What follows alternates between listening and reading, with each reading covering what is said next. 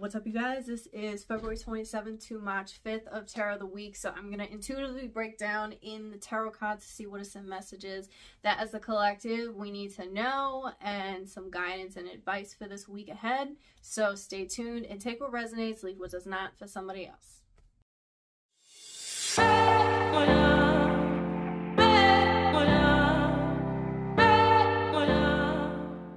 What's up, you guys? So it is Monday, February 27th. We got 2 days left of February and then we're in March. So we're still in Pisces season and Saturn is wrapping up the end of its cycle in Aquarius and going to be heading into Pisces pretty soon. So 29 degrees is a very important degree in astrology. So Saturn is about putting that pressure on this 29 degrees. So this week can really feel like it's filled with pressure to really wrap a lot of things up. So look at where do you have Saturn in your chart and see where Aquarius lies to get a better perspective of like how this is really wrapping up for you and where that pressure is really being put at, so you can use that to your best, your best ability. And then we have a full moon in Virgo coming up pretty soon. So we're not going to get into that in this video, but it is approaching, so you'll probably feel the effects of that full moon towards the end of the week. So we're going to pull out some cards, starting with the Rider-Waite deck. We'll probably use the Modern Witch Tarot as well. As always, make sure that you like, comment, and subscribe to my channel. Follow me on all of my social media platforms if you haven't yet. And if you really like this reading, you can send a tip. In the description box, I have links to all of my social media platforms, and if you'd like to send a tip, that is in there as well. And last week's predictions, if you want to see what I had, intuitively pulled and what came true for you. So, subscribe if you haven't yet. I'm almost monetized. And like this video to really boost in the algorithm. Help me help you with creating these videos. So we're going to see for the collective. I want to know, what are some messages for this week? What can we all expect?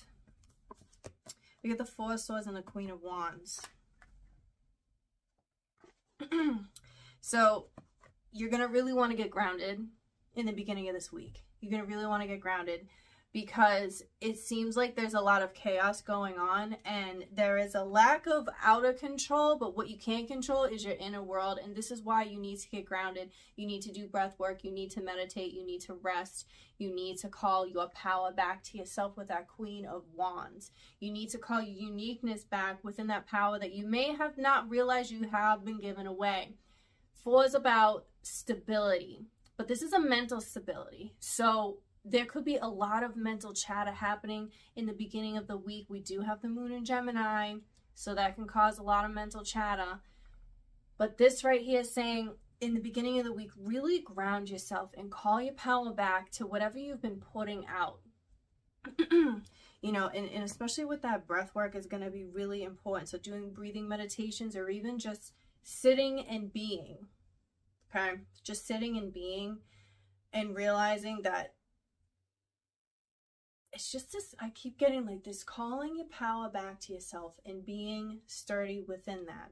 There's a lot of alone time too. I think a lot of people are going to be more secluded in like this solitary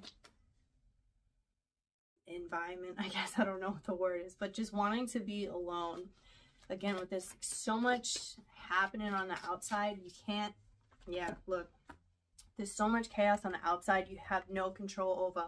It looks like it could be a legal,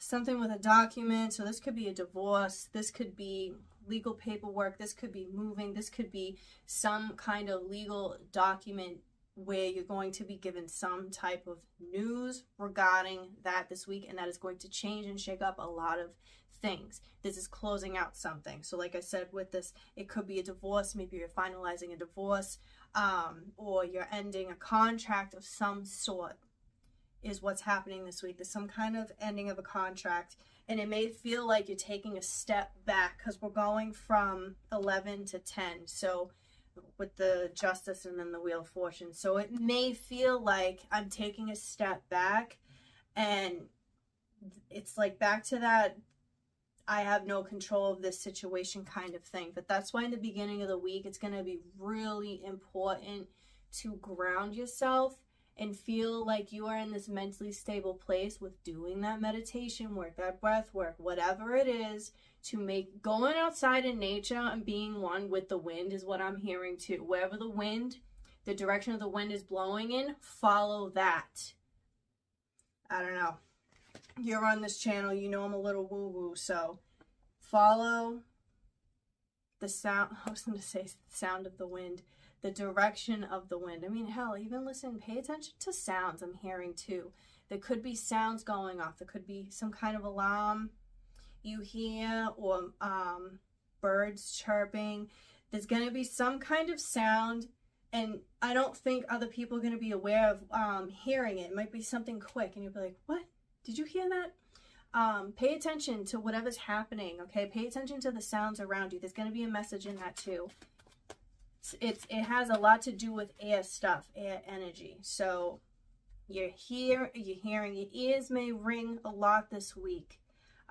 That could be your spirit team, your angels, your ancestors, the unseen communicating with you. Trust your intuition. Okay, really trust your intuition this week and really pay attention to the sounds that you're hearing. Definitely really pay attention to the sounds of what you're hearing. There may be something too with like animals. There may be like a cat, something about a cat, but this could be, you know, again, cats are about power, calling your own power back to yourself, being swift, being mischievous, being powerful. So that kind of, you know, and being very balanced and meticulous, careful, really good at hunting, like going after what it is that you want. When you see something, going after it.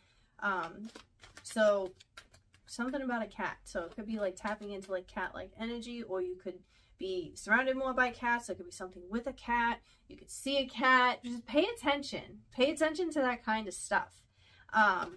It may not be what it usually is, because there's a lot of signs that have already been in front of your face. I'm hearing the signs have always been in front of your face. It's about now you're able to realize it because you're in a different place. You're more aware. We're in Pisces season 2, so that makes it so much easier to really pay attention to the stuff that's already been in front of us and being like, oh, it's like a deep spiritual, intuitive, psychic connection that I'm picking up on. So really, that's what I'm saying. Pay attention to the signs around you. All right, let's see. We're only at 4 cards right now. 7 minutes into this video, we're at 4 cards. Let's see. Ooh, ooh, ooh. Full card coming out. That's hilarious. We went from the 10 to the 0. So yeah, this is something is ending for something to begin. There is something that we're wrapping up. And it is a very big deal. It is a very big deal. It's a very transitional period. You're calling in for some type of companionship and support to help you through this time. There may be some kind of challenge that you're presented with, right? And you got it. You'll be able to take on this challenge because you're going to have that support around you. Okay, you're not going to be alone. I'm hearing that. You are not going to be alone. You're not going to be alone this week. You're going to have your support team. You're going to have that companionship pushing you and just supporting you to get you ready for this next step. Not even get you ready, because you're going to, I feel like there's some kind of thing that you're going to be like, kind of like forced into something new to take on. But you have this support group with you. Something about packing things up. So pay attention to packing things up, whatever that could mean. And now we got the Knight of Swords, Page of Swords, and the 5 of Wands. So you could be challenged this week. There could be some type of conversation or argument. See, my ears ringing. So there could be some overpowering kind of energy from somebody who may come off immature. This could be an air sign, so this could be a Gemini, Libra, Aquarius. Doesn't have to be, but it could be. And they could be bringing in a challenge to make you feel like you're on the defense, and they may have some type of ulterior motives with that 5 of Wands coming out. Okay, so what you need to do is something about research. Do your research. It looks like you're going to want to respond to something right away. Maybe you're going to have the pressure on you to respond to something right away when you're not ready to. That 5 of Wands, you're not ready to. It might not be the best time to respond, but maybe you're going to be put in a position where you have to, and you really don't want to.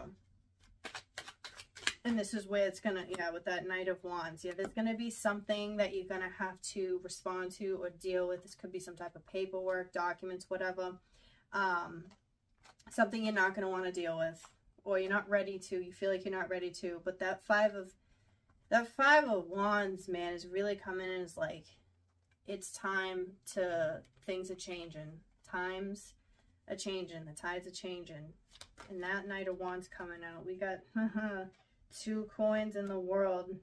You're really wrapping something up, and you're feeling like things feel very hectic. You feel like you're having to juggle a lot of things. You something with like your calendar, needing to reschedule things. You needing to move things around. You feel like you're not ready. You feel overwhelmed.